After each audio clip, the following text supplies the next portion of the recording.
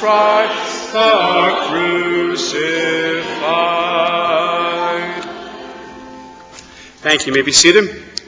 Please take your Bibles, turn to the book of Philippians. Philippians chapter 1. I'll be reading verses 1 to 11 this evening.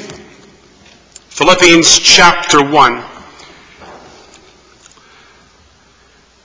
Paul and Timotheus, the servants of Jesus Christ, to all the saints in Christ Jesus, which are at Philippi, with the bishops and deacons. Grace be unto you, and peace from God our Father, and from the Lord Jesus Christ. I thank my God upon every remembrance of you, always in every prayer of mine, for you all, making request with joy, for your fellowship in the gospel from the first day until now, being confident of this very thing, that he which hath begun a good work in you will perform it unto the day of Jesus Christ. Even it is meet for me to think this of you all, because I have you in my heart, insomuch as both in my bonds and in defense and confirmation of the gospel, ye are all partakers of my grace. For God is my record, how greatly I long after you all in the bowels of Jesus Christ. And this I pray, that your love may abound yet more and more in knowledge and in all judgment, that ye may approve things that are excellent, that ye may be sincere and without offense till the day of Christ, being filled with the fruits of righteousness, which are by Jesus Christ unto the glory and praise of God. Our Father, we want to thank thee this evening for thy word. We ask that thou would give us the confidence that we need to trust in thee to do exactly what thou hast promised. We know thou art faithful, thou art true, thou art holy, thou art just. And we ask thou would teach us from thy word this evening those things thou would have us learn. In Jesus' name, amen. The book of Philippians was one of Paul's prison epistles. Philippi is in Macedonia. If you remember the Macedonian vision, well, Philippi is in Macedonia. We have two different imprisonments of the Apostle Paul, and this is from the first imprisonment, I believe. We have Ephesians, Philippians, Colossians, and Philemon are those groups, the four epistles, which are part of the prison epistles. The Apostle Paul wanted to go to Rome. I'm not sure if he wanted to be a prisoner in Rome, but he wanted to go to Rome, and in God's providence and God's sovereignty, God took him to Rome. If we remember in Romans chapter 1, verses 10 to 12, he reminds the saints in Rome that he wanted to come. So if you look at Romans chapter 1, verses 10 to 12, this is where Paul says, making request, if by any means now at length I might have a prosperous journey by the will of God to come unto you. For I long to see you, that I may impart unto you some spiritual gift, to the end ye may be established. That is, that I may be comforted together with you by the mutual faith both of you and me. The Apostle Paul, writing to the church of Philippi in prison.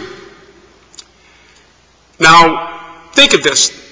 I'm going to read a few verses from a prisoner. In Ephesians chapter 1, verse 3. Again, this is a prison epistle, remember. Ephesians 1, verse 3. Blessed be the God and Father of our Lord Jesus Christ, who hath blessed us with all spiritual blessings in heavenly places. Here the Apostle Paul, perhaps is in the worst situation, the worst place one could be, and yet he's so praising and blessing God. Later on in the book of Ephesians, rather than the book of Philippians, in chapter 4, Paul is encouraging the saints of Philippi, rejoice in the Lord always, and again I say rejoice. And in verse 11 of Philippians chapter 4, not that I speak in respect of want, I have learned in whatsoever state I am therewith to be content. Paul was content in a place that most would consider very unpleasant. Think of the places we are in our lives tonight, the places we've been, the places we might go. But yet the Apostle Paul was content. He was content there. In Colossians, Paul, the prisoner, again we have Colossians is another prison epistle, the same grouping of these other four. Colossians chapter 2, verse 10. Ye are complete in him which is the head of all principality and power. And in verse 3 of chapter 3, for ye are dead and your life is hid with Christ in God. The Apostle Paul, who God used to pen this epistle to the Philippian church, was a man who had his heart, his mind on things above and not on things of this earth. We see that he is beginning his epistle to the church of Philippi with his name, and also the name of Timotheus. Paul, as you know, means little, and Timothy or Timotheus means honoring God. And Paul did have his name changed from Saul to Paul. This is the great Apostle Paul, whose name means little, but yet who's a great man of faith. But yet he did not have confidence in his own self. He did not have confidence in his own flesh.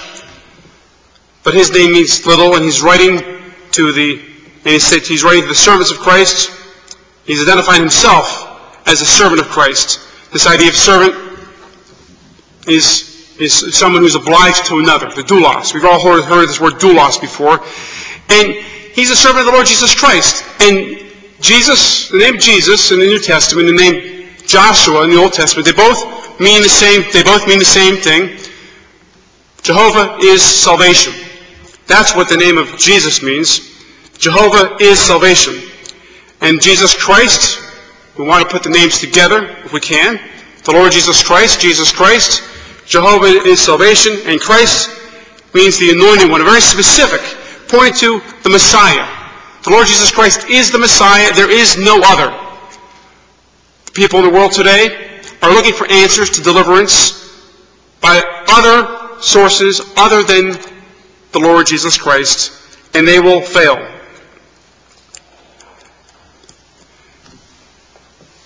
And he's writing to all the saints in Philippi. Now, a saint is a holy one. Someone that has put their faith and their trust in the Lord Jesus Christ. There are people today who believe that saints have to be canonized. Saints have to pass some tests. But sadly, those saints have failed to pass the biggest test, the threshold of the sin factor of what their status is in life. The Bible says in Ephesians chapter 2, verses 8 and 9, for by grace are ye saved through faith, and that not of yourselves is the gift of God, not of works, lest any man should boast. And these people, these groups, these specific church, this specific organization, the Church of Rome, says, we're going to decide who a saint is. A genuine saint is someone who's put their faith and trust in Christ alone. And the Apostle Paul here is writing to saints, the saints that were in Philippi,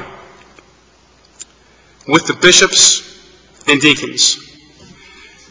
And he continues on his address to them. He gives them a greeting, a Hebrew greeting and a Greek greeting. Charis and shalom, where we have grace and peace. Grace and peace unto you Grace and peace unto you from God our Father and from the Lord Jesus Christ. We have to understand the source of grace and the source of peace. We know, as I said the verse before, if I bear grace are ye saved. Grace is receiving something that is not deserved.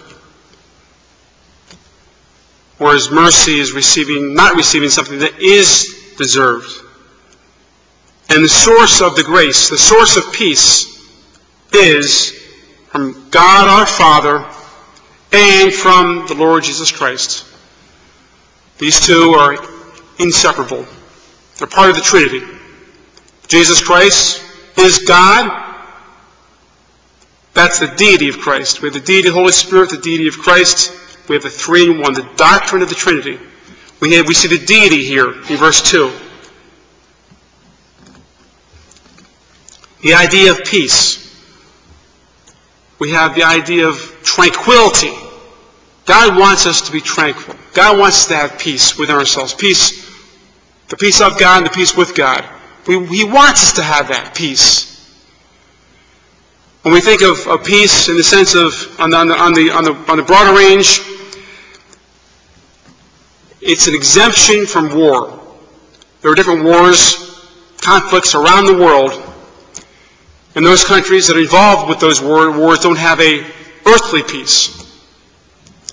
Of course, on a different level, there is a spiritual war occurring, a spiritual battle.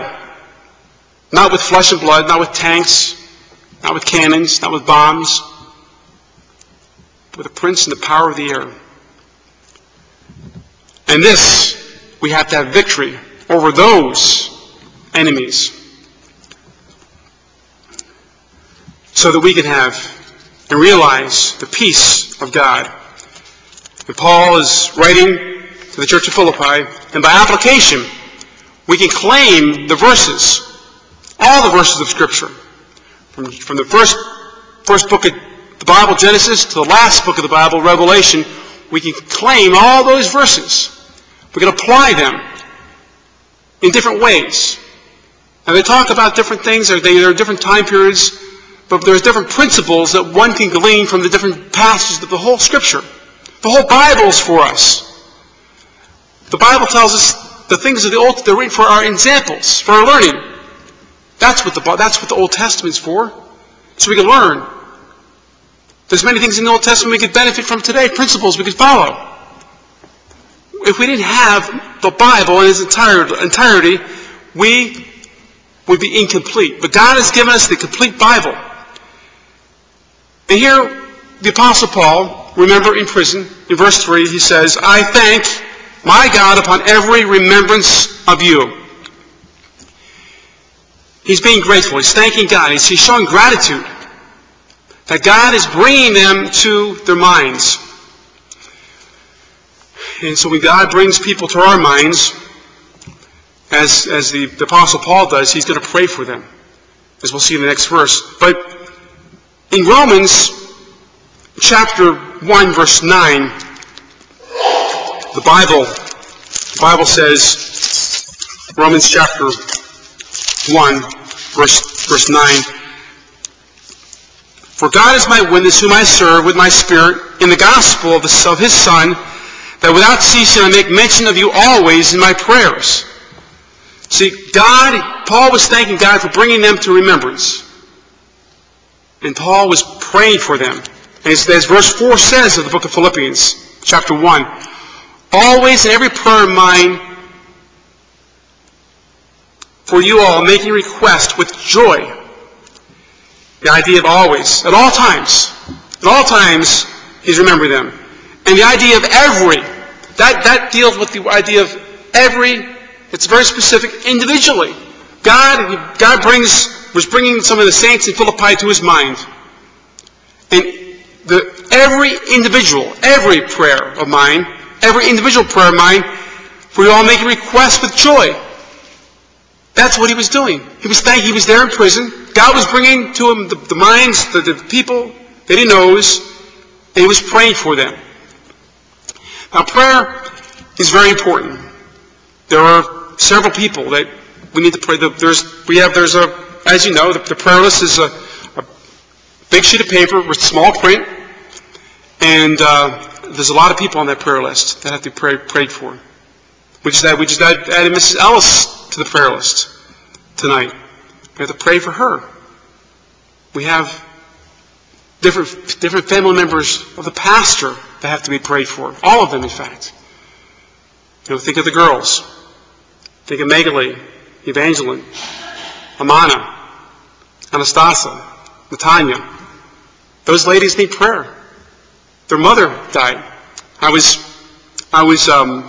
saw Natanya recently, I saw Evangeline recently, and she looked, understandably, a little bit distressed about something. I don't know why, I didn't ask her, but I was thinking of something when I saw her. I was thinking that she's here, she was at the manse, and the reason why is there were people that were missing from the manse because her mother died. Her father wasn't there, her grandmother wasn't there. And so she was thinking about the missing people. And then there were 4 other people in the house that were there because her mother died. There was her sister, her fiancé, and then my wife and I. And so we were there, and here she's looking at, she sees all these 4 people. Not that she likes the 4 people. She probably likes one of them more than the other 3, but she needs prayer. Her mom died. All the girls' moms died.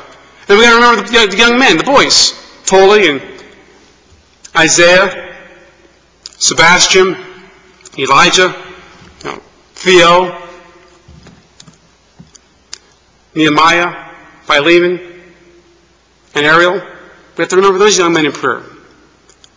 When God brings them to our minds, we have to pray for them. And then Mrs. Wren and Stan and Joan Wren, who are caring for her now, as God brings them to our minds. I'm sure the Apostle Paul had different people that were at the forefront of his mind.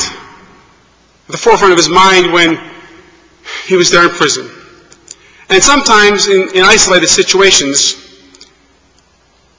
we can think a little bit better.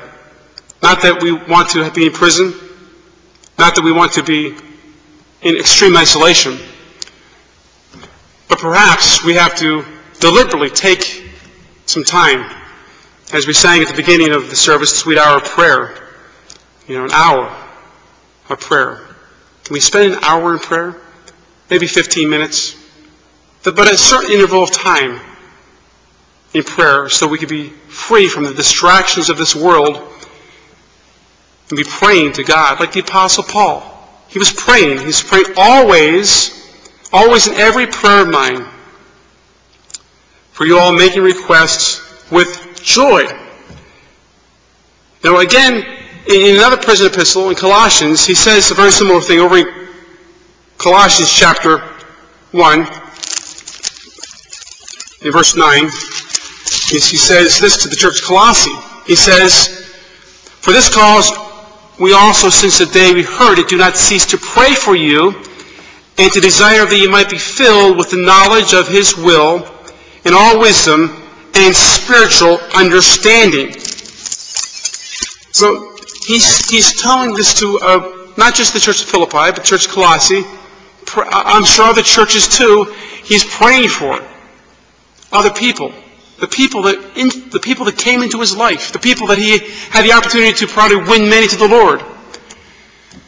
We had a sad encounter with a young lady, like almost a child, maybe a 10-year-old, not too long ago, and we asked her where'd she go to church, and she didn't go to church. But almost weeping, she said she wanted to. Her mother, perhaps her father, just take her once a year, which perhaps is in 2 or 3 weeks from now, and they probably take her to the wrong type of church.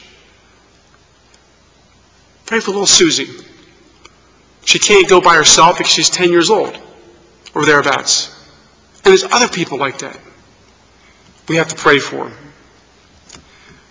And another thing Paul mentions here, he's praying for them, making requests with joy.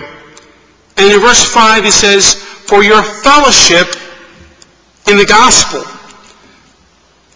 From the first day until now, fellowship in the gospel. Fellowship, that's having a common thing, a common denominator. That's what we have to have our fellowship in. Fellowship in the gospel. The gospel, the good news. And that's what the basis of our fellowship must be upon. Paul was saying to the church of Philippi, he was thankful that he could have fellowship in the gospel. There's nothing really else we should have fellowship in. Yes, there are things we have in common with other people. But ultimately, with the saints of God, with the saints of Christ, that's where our fellowship has to be. That's where the things are in common, the most common we have. Because of what Christ has done for us. Because we are believers. We can have fellowship one with another. Genuine Christian fellowship. And he says, from the first day until now, the fellowship didn't stop. It started,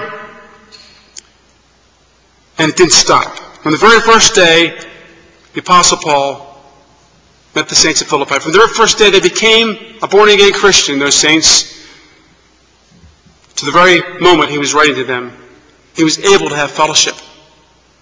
Have something that was in common with them. Even though they were not in the same place. There was like that unity they had with one another. We could think we could work our way across the United States of different people we know who are believers. Then we go across the world to different continents. And remember and reflect upon all those saints we know. There's some of them that mentioned in the bulletin board out there. And there's others that aren't there that we know. We can have fellowship with them. That's the basis of our Christianity, is the fellowship we can have one with another. It's all founded on the rock, who is Jesus Christ. Without him, we can have nothing. We know that God is faithful. God is true. But in verse 6,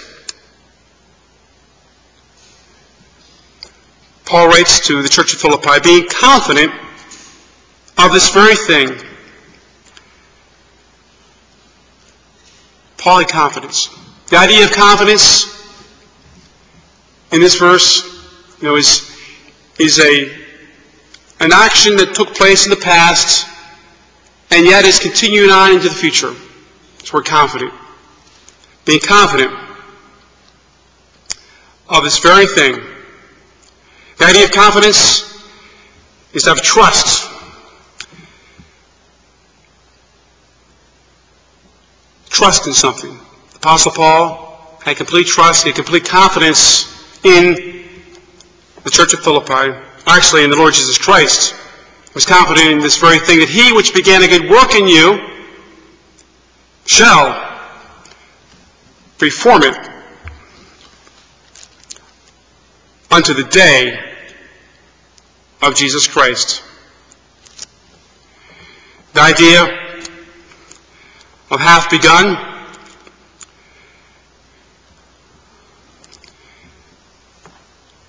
it comes from the very start. From the moment of their salvation, the saints there at Philippi, when they understood the gospel, when they were convicted of their need of salvation, the Holy Spirit made them alive. When he quickened them, those that were dead in trespasses and sin, they were able to have fellowship. They were able to understand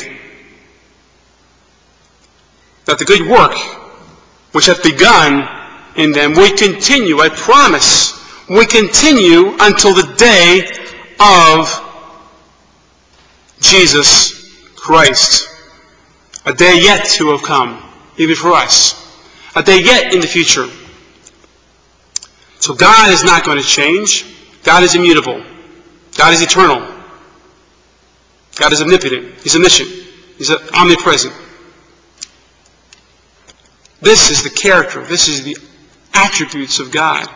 Unchangeable. And God has promised, through the pen of the Apostle Paul, He which hath begun a good work in you will perform it until the day of Jesus Christ. We think of that verse, the passage in the book of Hebrews, very familiar passage, it's following Hebrews chapter 11, the hall of faith, in such a, particularly during this particular time, this particular week, this particular month, we can think upon this verse. It's how we can think about the day of Christ. Verses 1 and 2, wherefore, seeing we are compassed about with such a great a cloud of witnesses, let us lay aside every weight and sin which doth easily beset us, and let us run the race that is set before us, looking unto Jesus, the author and finisher of our faith, who for the joy that was set before him endured the cross, and is set down at the right hand of God.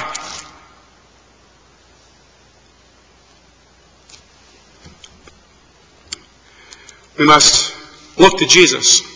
He is the author of our faith. He is the one that's begun the good work in us. For without Him, we are the most miserable, as Paul reminds us elsewhere in Scripture. Then Paul continues his thought here in verse 7. Even as it is meet for me to think this of you all, because I have you in my heart. He cared so much for the different people. You could think through his missionary journey all throughout the Mediterranean area, all throughout Asia, into Europe. He had them in his heart. They were at the forefront of his mind, in the situation that he was in the prison, a Roman prison, nothing like the prisons that we have in the United States. But he was there, rejoicing in God. I think it was Tertullian, that said, Tertullian was a church father of the 300s. He actually was the one that, if you want to use coined the word Trinity. Not that it didn't exist before Tertullian, but he's the one that came up with the word Trinity. But anyway, what Tertullian said when the legs feel no pain in the stocks, when the heart is in heaven. So even though Paul was in some extent of pain, physical pain, his heart, his mind, was in heaven and with the saints in Philippi, in Colossae. Go through all different churches that he had a part in. But God let him have a part in. His heart, his mind, his prayers were with those saints in those areas of the world, those areas of the country where he could not be. Even as it is meet for me to think this of you all, because I have you in my heart. The idea of meet, this word here in verse 7, is the idea of observing the laws, righteous laws of God. He wants to think. He wants to understand. He wants to be wise. For me to think. The idea of, in his mind. He's got them. He holds them. He has them. The idea of having is to have or hold. He has them in the heart. The idea of the center of all physical and spiritual life is our heart. He wasn't distracted by the cares of this world. Inasmuch as both in my bonds, physical bonds, and in the defense and confirmation of the gospel, ye all are partakers of my grace. What a wonderful thing grace is. We don't deserve God's grace. But God is rich in mercy. God is long-suffering. And He gave us something we don't deserve. When the fullness of time was come, God sent forth His Son, made of a woman, made under the law, to redeem them that were under the law. God wants us to be walking and fellowshipping with Him. Peter, he had to say, he was talking about rejoicing as well. The Apostle Peter, over in 1 Peter chapter 4, 1 Peter chapter 4 and verse 13. But rejoice inasmuch as ye are partakers of Christ's suffering, that when His glory shall be revealed, we may be glad also with exceeding joy. His glory. When His glory shall be revealed. Right now, the glory of the Lord, the Shekinah glory of the Lord Jesus Christ is veiled. He has not returned yet. But when He comes back, not the meeting of the clouds, He comes back to Mount of Olives. The glory of God, the power of God, the Lord Jesus Christ, Jehovah is salvation. When He comes, His glory will be revealed. For God is my record, how greatly I long after you all in my bowels of Jesus Christ. Again, here Paul has emphasized the fact how he cares deeply for them. The idea of record. We have a courthouse in Camden that has a bunch of records in it. We have a courthouse in Camden that has some courtrooms in it. But the idea of a record, a witness, have a legal sense, you can have a historical sense, an ethical sense. I mean, the cloud of witnesses in Hebrews 11, what a record. They could testify of the great and wonderful things that the Lord Jesus Christ has done. And the list got longer last week. But the record. For God is my record. God, He's the one that knows the heart of Paul. God knows our hearts. God understands where we're at spiritually. He understands the battles we face. He understands our struggles. But God wants us to follow Paul as Paul followed Christ. We need to understand to have the heart for others. Not a selfish heart for ourselves, but the heart for others. And God is my record, how greatly I long after you all in the bowels of Christ. He had this longing desire. He had this empathy for them. He had this desire for them. The idea of the seat of the emotions, of the passions, the bowels of Christ.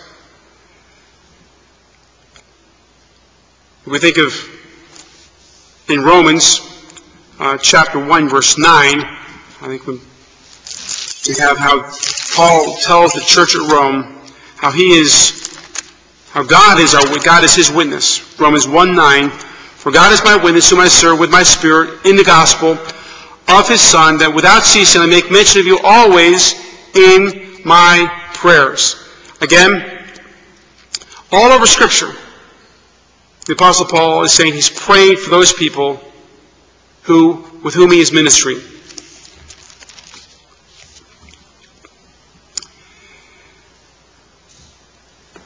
And this I pray, verse 9 of Philippians chapter 1, and this I pray, that your love may abound yet more and more in knowledge and in all judgment. As far as pray, this word love is the word for unconditional love, agape. This I pray, that your love may abound. When we think of abounding, this idea of abound. Now, I'll use two illustrations, one for the ladies and one for the men. You'll get both of them easily, I'm sure. If someone's going to bake the idea of abounding, if the recipe calls for a cup of flour, and I don't I'm not a baker, so I think some recipes call for a cup of flour. And I go to the store and buy a bag of flour. And I just open the bag up and I just turn it upside down and I put my cup on my table. That bag holds more than a cup of flour, I believe. But that's the idea. Abounding. More than can contain. If I go to the gas station with my 5-gallon bucket of gasoline, and I have my little 20-inch lawnmower, and needs gasoline, and I just invert that 5-gallon tank of gas, that lawnmower doesn't hold 5 gallons of gasoline. That's the idea of abounding. More than it can hold. That's what it is. Let me abound. Beyond capacity. Beyond capacity, yet more and more in the knowledge and in all judgment. Again, we remember reminding in the passage in Colossians how Paul is in Colossians chapter 1. Colossians chapter 1, in verse 9. For this cause we also, since the day we heard it, do not cease to pray for you and desire that you might be filled with the knowledge of His will and all wisdom and spiritual understanding. The Apostle Paul wanted to encourage those saints of Philippi with the fact that he was praying for them, that he was thinking of them, even though he was in a horrible condition. And so when we read the book of Philippians, among other things we think about, we should think about how we could be like Paul and pray for others. Have this overflowing that it cannot contain it. Beyond capacity of our love and our concern for others. And his desire, the point of the prayer, the point of his desire for the saints there at Philippi and the saints in other churches and other cities was that ye may approve things that are excellent. That ye may be sincere and without offense till the day of Christ. In the verse 6, he mentioned about the day of Jesus Christ as well. Here in verse 10 as well, the day of Christ. The idea of may approve things that are excellent. Think of a test.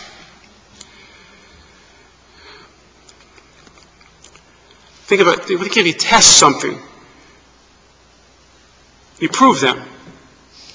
You give them an examination. You see if something is worthy, no matter what it might be. But the idea of proving things that are excellent. So we have a list of things to go through. We have to see if those things we want to do, those things we want to participate in, it can be all sorts of things. It would be different for everyone. But the Apostle Paul's desire, again, this is going back to the first century, and how things have changed since the first century. But the Apostle Paul was encouraging the church of Philippi to approve things that are excellent. He wanted them to approve things. Give them a test. Why? Why did he want them to give a test? Because he wanted to say that ye may be sincere and without offense till the day of Christ. The idea of, we know of, you're familiar with the illustration of the wax, without wax. May be sincere, genuine, not something that's an imitation, not something that's been broken in pieces, not something that's been repaired. And God's an excellent repairing. He can mend our broken hearts. He can restore us to where we ought to be. Think of the 23rd Psalm. How God is our shepherd. How we don't have to want anything. How He can take care of us. But we must, as the Apostle Paul is saying, approve things that are excellent. We shouldn't be content with things that are mediocre, things that are second class in our lives.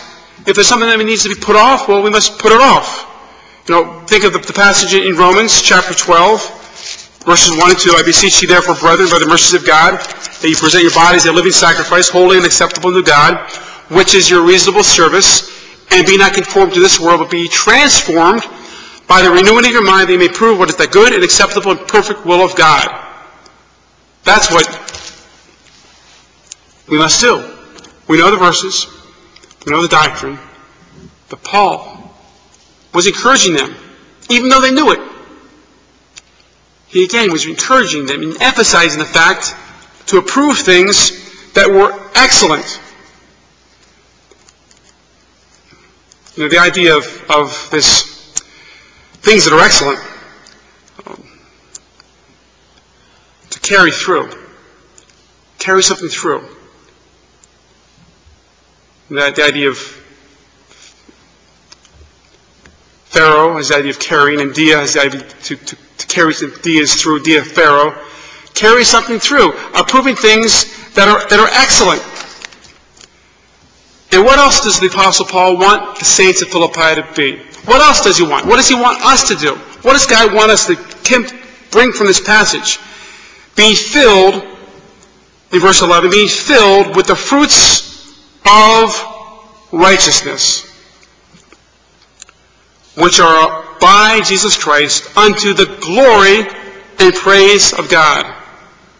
What do we have to be filled with? We think of the fruits of the Spirit. We think of those fruits. You know, in John 15, verse 8, herein is my Father glorified, that ye bear much fruit. We're to be filled with the fruits of righteousness. The idea of righteousness, the same word, you know, we have the idea of holiness, comes from the same root word as righteousness. Be filled with righteousness. We don't want to be filled with something other than righteousness. Why would we? Why should we? We want to be filled with righteousness. And what's the source? What is the source? It's not in our own strength. It's not by works of righteousness which we have done. But it's according to His mercy. Being filled with the fruits of righteousness which are by Jesus Christ unto the glory and the praise of God. The idea of being filled. You know, the idea of being filled up, being complete. That's the idea of being filled. Being complete, being filled up. Be filled. The idea of righteousness. Same idea of glory in this very verse, doxa. The majesty of the supreme ruler of the universe. His glory. To the praise of God. When we think of the passage here in Philippians, there are a lot of things that each of us perhaps can benefit from as we study and as we read this book, reflect upon what God's apostle, whom God changed on the road to Damascus. He was an enemy of the cross and became a defender of the cross. And then he found himself in a prison in Rome and wrote this book to the church at Philippi because he cared so much for those saints that he wanted them to be conformed to the very image of the Lord Jesus Christ. You know, God is faithful. God is faithful. There's no changing with God.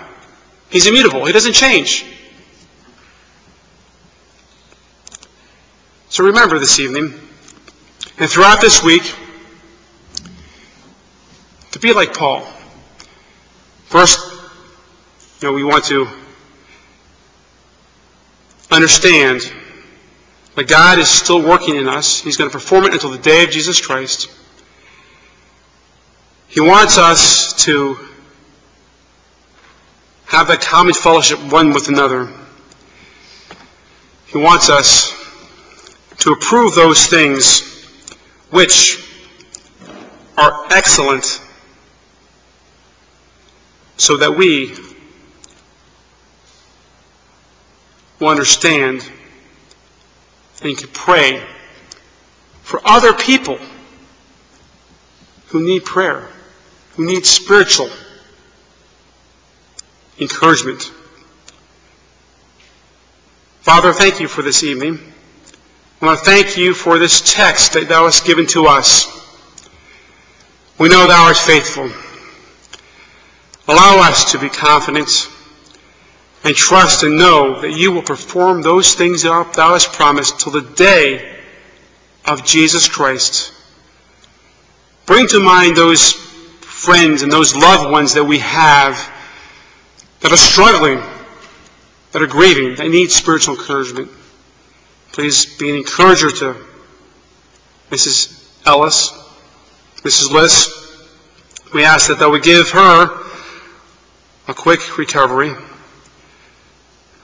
We think of Mrs. Bryson as well. Encourage her as she perhaps is a bit discouraged from week to week. We do want to ask that thou would give a special comfort to Pastor Spencer, as he'll be returning later this week. Allow him to be uplifted with thy word and encouraged by the Scripture. Please be with and encourage Mrs. Wren and Joan and Stanley Wren as they are caring for her. Help Natanya to be able to move from her house in Iowa to her house in Massachusetts. Give Anastasia comfort from thy word. Allow Daniel to encourage her along with the 5 boys. To think of Amana and the work she has to do at school. Help her to catch up with her studies. And Evangeline, allow her to get back on track with her academic work in North Jersey. And please help Magali. Be encouragement to her. We know that she is grieving the loss of her mother as well as the other children and siblings in the family.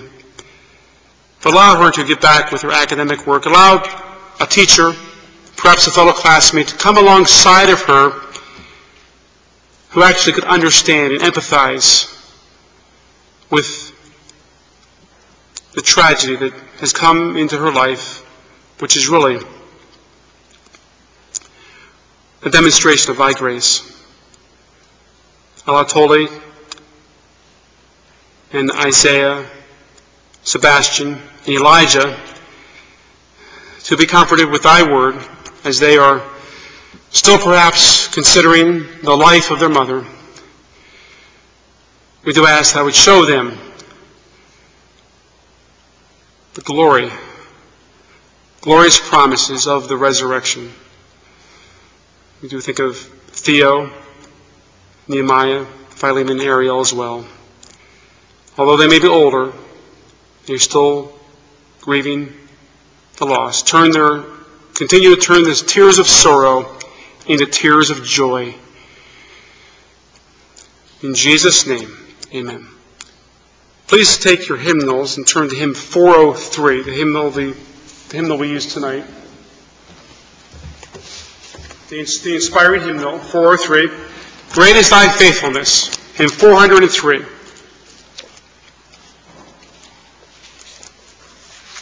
God is certainly faithful.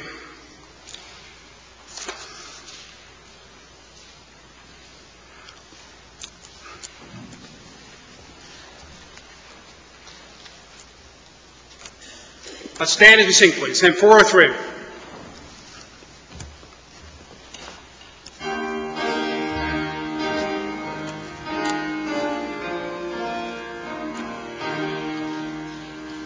Great is thy faithfulness, O God my Father. There is no shadow of turning with thee. Thou changest not, thy compassions they fail not. As thou hast been, thou forever will be.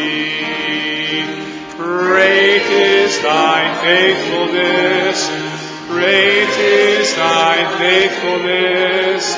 Morning by morning, new mercies I see. Thou changest, thy hand hath provided. Great is thy faithfulness, Lord, unto me. Summer and winter and springtime and harvest, sun, moon, and stars in their courses above, join with all nature with manifold witness to thy great faithfulness, mercy and love. Great is thy faithfulness, great is thy faithfulness. Morning by morning, new mercy I see. All I have needed, thy hand hath provided. Great is thy faithfulness, mercy unto me. Pardon for sin and a peace that endureth, thy own dear presence to cheer and to guide, strength for today and bright hope for tomorrow. Blessings all mine with 10,000 beside. Great is thy faithfulness, great is thy faithfulness. By morning, new mercies I see. All I have needed, thy hand hath provided. Great is thy faithfulness, Lord, unto me.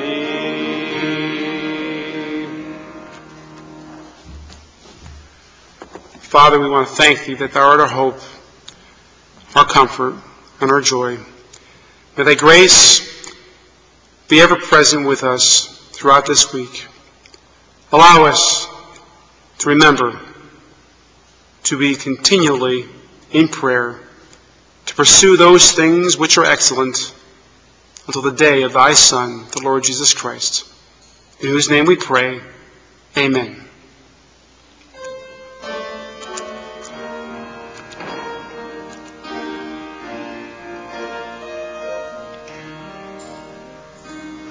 Amen.